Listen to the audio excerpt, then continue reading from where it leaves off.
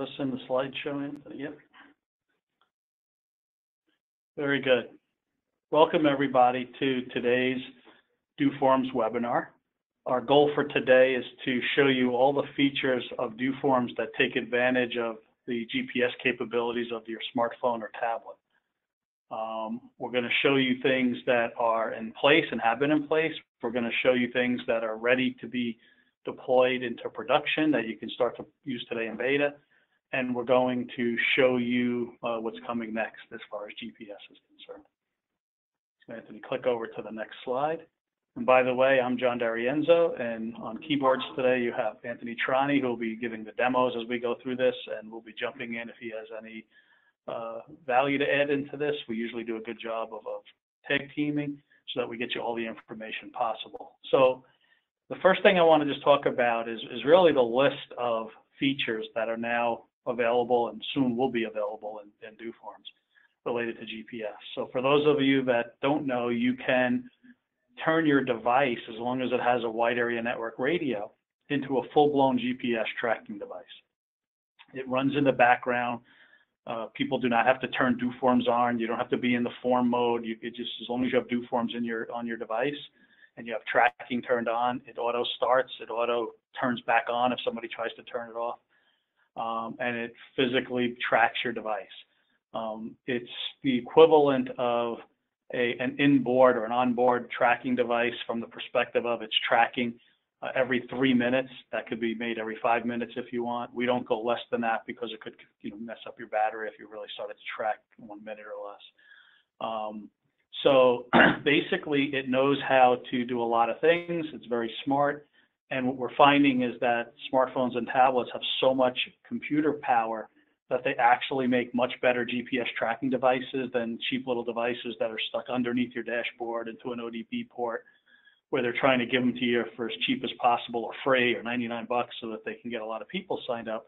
Those devices typically don't have near the amount of power and CPU and memory and storage that your smartphone or tablet has. So we're finding that there's a huge degree of accuracy doing GPS tracking from your smartphone or tablet. And we're going to go into more on GPS tracking a little bit later.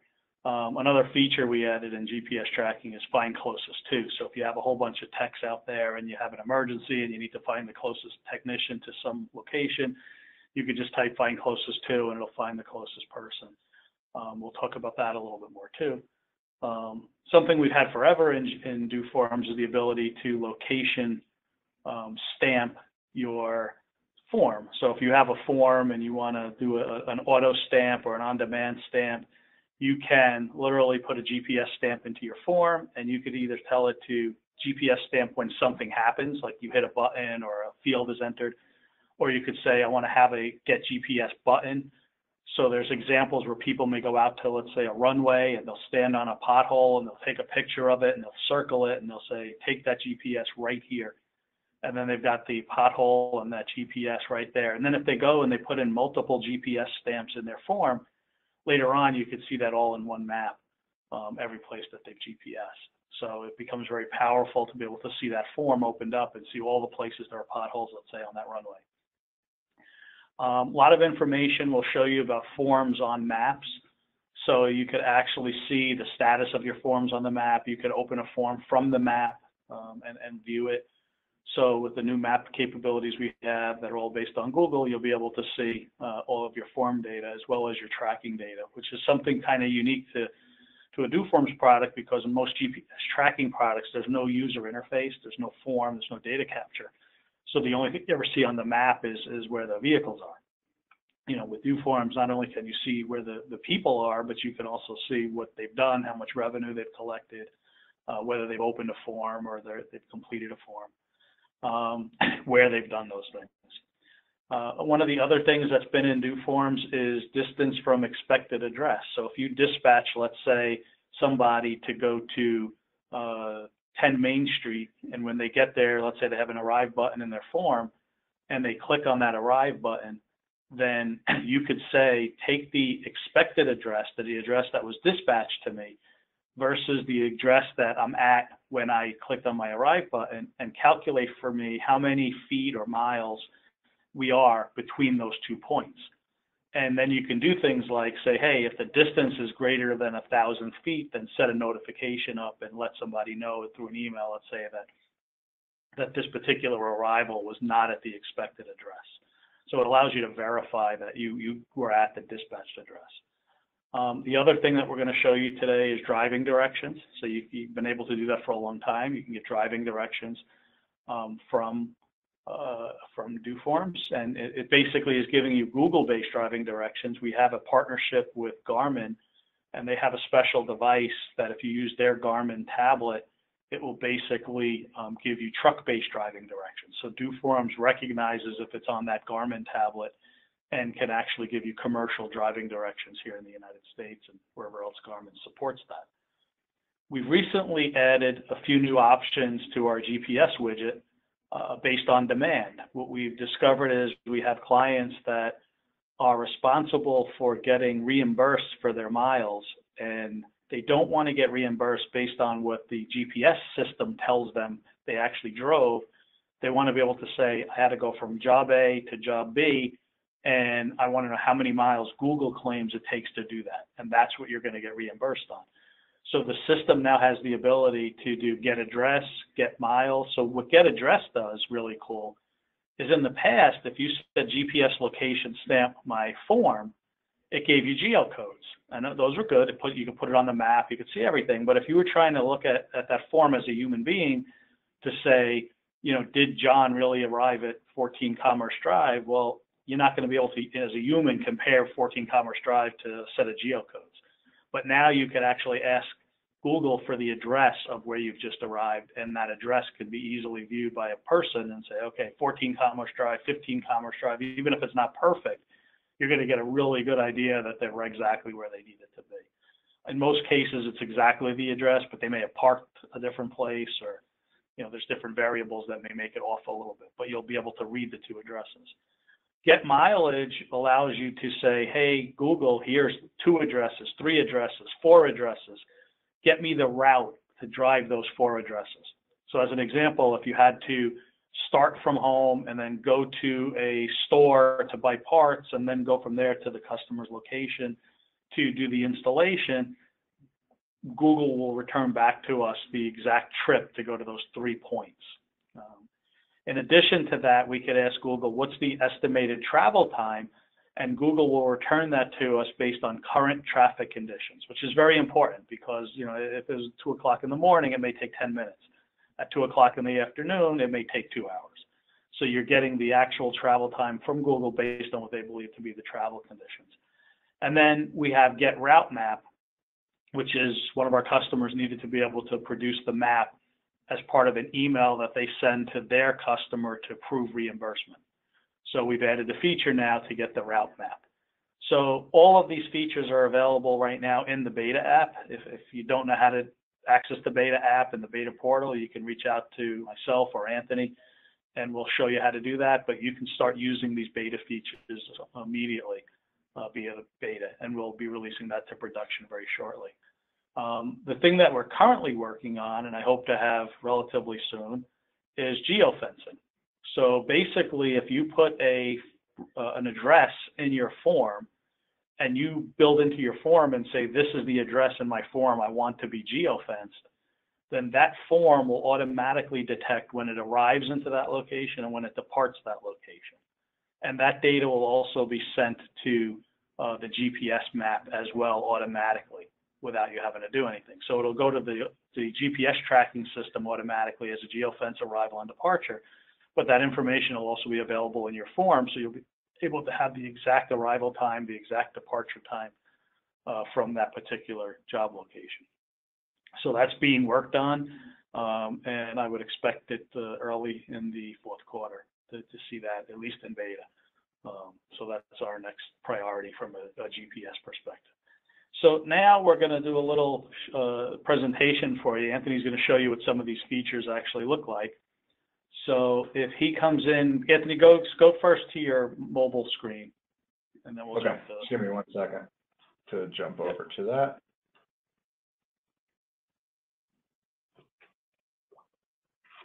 Okay, the screen should be coming up any second now.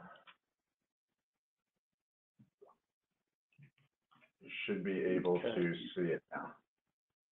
We see your menu. You just have to open the form.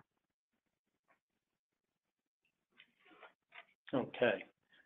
So, Anthony, why don't you go through the demo? Sure, absolutely. So the first example that we have here is what John touched on a little bit, is the distance from the expected address. So in here, I have an expected address of 16 Commerce Drive in Cranford, which is the building next door to our office here. So when I go ahead and click Get My Current Address, the feet away field is going to populate with how many feet I am from the expected address. So if I click my capture button, the location services will kick on. It will find my location. Okay, and then you'll notice that in here it destinates 421 feet away. So this is where John had mentioned, we can pop up things like labels, where if it's over, 200 feet or 300 feet, you could pop up a label that says like, hey, we don't think you're at the correct location. This can be miles, this can be meters, and basically you can do any type of logic around the value that's returned here. To basically have, email notifications trigger off, warning messages pop up that say, hey, you're too far from the expected address. We don't think you're at the right spot. Anything kind of like that. The next example that we have down here, if I just scroll down a little bit, is driving directions. So I have an address in there, and one thing that everybody should know is I have all of these addresses pre-filled in here. It works the exact same if I were to have manually typed them in live, or if I use some of our other functionality to grab my current address. All of these capabilities can be automated or can be manually input. So for the driving And Anthony, one other point, we've been able to use our user variables. So as an example, we have one customer, they have their warehouse addresses as user variables. They have the home address of the employee as a user variable. So what you can do that there is you could actually say, go to directions to the warehouse from where I am right now, and automatically populate the warehouse address from the user variable stored on the device. So we've been able to use those user variables to pre-store addresses. Yep, exactly. So here, once I click the driving directions button, it's going to basically pass the address that I have in there to Google Maps. It's going to find my location. It's going to configure for a second and find the best route to get me from point A to point B. And then as you see on my screen here, it will bring up the directions, the distance, and the best route for you to get there. And once you've done your driving directions, if you simply click the back button, on Android, if you have iPad, you can just simply close down the driving directions app. It brings you right back to your doForms form, right where you left off. So you can basically launch over to get your driving directions. Once you've arrived, it'll put you right back into the doForms application. The next feature that we have down the list here is just a simple get address. So basically this functionality, when I click this button, it's going to, instead of at the top here, how it gave me a little plotted map of where I was for my current address, this get address capability is actually going to return the full written address as an address, not geocodes like John had mentioned. So if I go ahead and click get address, the location services click on, and then it populates 14 Commerce Drive, which is John and my office, which we are in right now. So basically it gives you the one other fact, application. Anthony, you can parse these addresses. So if you want to basically send the state to a field called state, so then you know how to pick the right tax code, or you want to send the city or the house address or the country, there's different ways now to parse the address data out. Yep, when you're in the form builder, it actually asks you, do you want the complete address? Do you want just city, just state, just zip, just country? And basically to choose destination fields in your forms to populate all of those values into. Okay. So then the next example that we have here is the mileage calculations. So basically what I have in here is a three-stop trip. I have my address 1, I'm going to stop at my stop 1, and then my final stop there. And what's going to return is the total miles for the entire trip, the total time in minutes, and the map of point A to point B to point C. In this example, it's just going to give us from point A to point C here. But if I go ahead and click route information, you'll notice that it pops up as 30.3 total miles. It's about 45-minute trip. And my map here, if I bring this up, shows all of the different stops from point A to point B to point C that I can basically see in here. All of this is customizable as well. It can be in seconds and minutes and hours. The distance can also be in feet and miles and meters. And same concept here, you just kind of pick your destination fields that you want them to go into. As soon as you click the button, it returns you all of these values. And I think that's all we got on the mobile side of things, John. Yep, that's on the mobile side. And then basically, so if you look at this, the reason that we've added all this information is to give you much better ability to have information that's not necessarily dependent on somebody hand typing in information, going to Google, getting it, putting it back in. The geofence will automate that to another level altogether. So you should be able to get very accurate information now. It's very hard for somebody to do a get address and lie because basically they're at that address. They have to be at that address in order to do that. So it just gives you a great degree of accuracy. So Anthony, why don't we jump over to the new mapping engine. So for those of you that are not familiar with this, this is our new S-Class platform. It's based on Google Maps. It's available by request if you're a advanced or premium user. If you're a dispatch user or a standard or professional, you have to upgrade to either advanced or premium to be able to use this as a web user. And we can have that conversation if you'd like to call us, and feel free to do that. We'd be happy to talk to you. But this screen, totally uses Google Maps, and you can do things like the satellite view. And I think, Anthony, if you go to satellite, you point on the picture, you can zoom in and actually show them, like our location. So if you click on one of your stops and do a zoom in, right, and hit that, you'll see exactly that's our building. So that's where me and Anthony are actually sitting right now. So you have, full mapping capability. If Anthony, went out and drove today, so if he clicks on animate, you could actually see his route.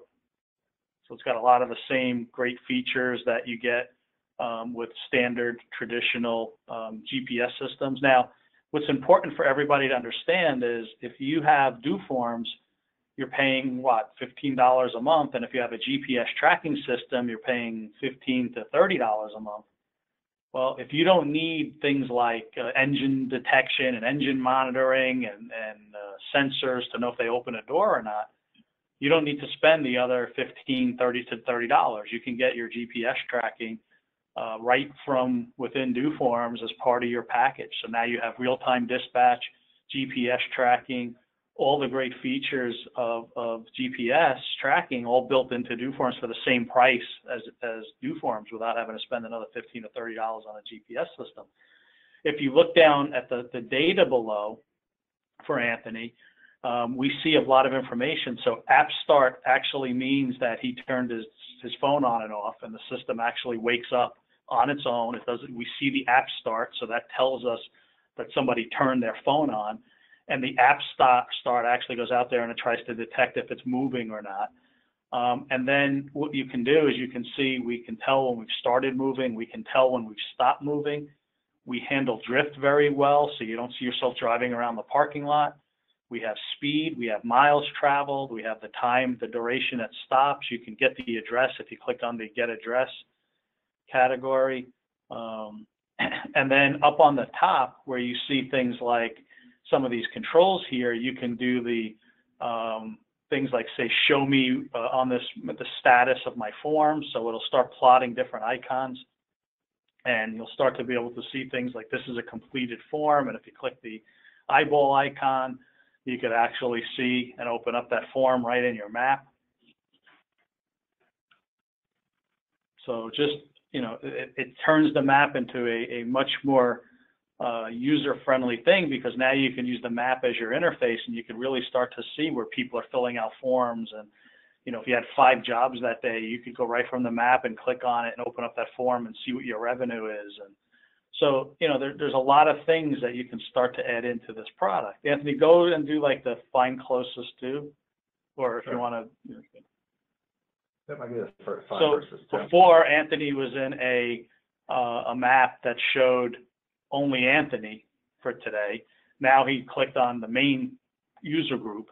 So you can divide your people up into groups, like the North group, the South group, maintenance, installation, and you can look at, find closest maintenance person too. So if you go ahead and put an address in and you say, find closest to that address, it comes right there.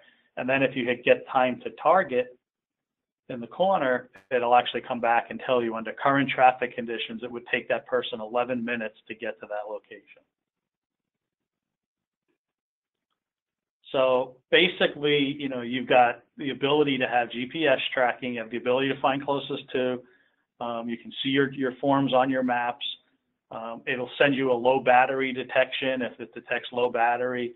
Once you start clicking on these icons, you'll see that right in the data below, you can see where forms were completed and not completed, reviewed and received. So, a lot of information. It tells you the form and the project that was filled out. And then if you click in a row, it goes automatically to the map. So basically, you have all the features and capabilities of a GPS tracking system. Now, one of the other features, Anthony, go back to the PowerPoint, because I have some stuff there. I just want to make sure I'm not forgetting anything. So one of the features that you have in there is the ability to set sleep intervals. So if you set sleep intervals, let's say your people are using their own phones and they complain and say, I don't want to be tracked after hours. You could go into the GPS tracking for that device and you can say, only track that person from 9 to 6. Don't track them on weekends. And what it does is it puts the GPS tracking on that device to sleep during that time. So you could say, basically, I only want to track my person when they're supposed to be at work, Monday through Friday, 9 to 6. So that kind of eliminates the, hey, I'm using my own phone. So basically, at the end of the day, like I said, it's not there to replace. If you're a company that has trucks and you need to know when the back gate opens, or you want to know if the engine is running low on oil, then you need to go to something that plugs into the OBD port and does all of that. And yes, you are in a situation where somebody wants to turn the phone off, they can turn the phone off, but a lot of people can also figure out how to pull the device right out of the ODB port. So neither of them are to the point where nobody can infiltrate them. But at least with doForms, if they turn it off, we know when they turned it back on again. We can also see low battery conditions. So if they let it run out of battery, we get a low battery alert, similar to when your phone says, hey, you got 15% left. It monitors for that. It sends you a track to say, hey, you've got 15% left back on the portal. Anthony, have any questions come in? Anybody like to ask a question? So if anybody would like to ask a question, just feel free to type it into the chat, and we'll be happy to monitor for that and see where we go from there if we have them. Once again, in order to use the S-Class backend, you have to request it. Eventually, we'll be releasing that out as part of the standard product, but right now it is in production. It is available as long as you're a premium or advanced user. We can turn that right on for you. And you can go ahead and use that. And you'll find that there's a bunch more features in S-Class that you could take advantage of, from how you handle forms, and you can actually see forms by your people versus just the form name. You can actually list all your people names, and it's got view manager, and you could save views. So there's a lot of features that make this new portal very easy to use for your back office people. So if anybody's interested in having access to that or upgrading to be able to use it, just reach out to me or Anthony or to the rep that's been helping you, and they can make that happen. Any questions coming in, Anthony? Nothing so far, John. Okay. So, one of the questions that I get asked all the time is, does this kill your battery? We recommend, because you are setting every 3 minutes, send out a track. If you're really giving this to somebody that's going to constantly be moving, you probably want to have a cigarette lighter adapter or something that they can plug into their vehicle and keep their phone charged while they're driving. It detects when you're stopped. So when you're stopped, it doesn't continue to send tracks. So if you have somebody that goes to a job and sits there for 6 hours, it's not going to kill their battery. If you have somebody who's driving from New York to California and they have it unplugged, it's certainly going to kill that battery quicker, because every 3 minutes, it's basically sending all its information. So just a word, if you're going to do that, make sure you have some kind of vehicle charging capability, which doesn't seem to be an issue. John. Go ahead. First question is from Dave. He has to review the ping times again. So today you can set it at 3 minutes, or I believe 5 minutes. And once again, we haven't really offered 1-minute ping times because it's a lot of data. We're really not charging all that much for it. It's part of the package. And it does, it will kill your battery faster. So 3 minutes seems to be the sweet spot. We really have no complaints of people, complaining about battery life. So that's pretty much where we default the setting. Some people will reduce it because they don't feel they need that much information, or where they want to keep their battery even longer, so they'll set it to 5 minutes. Yep, John, we also have 3 minutes, 5 minutes, 10 minutes, and 60-minute options. Okay.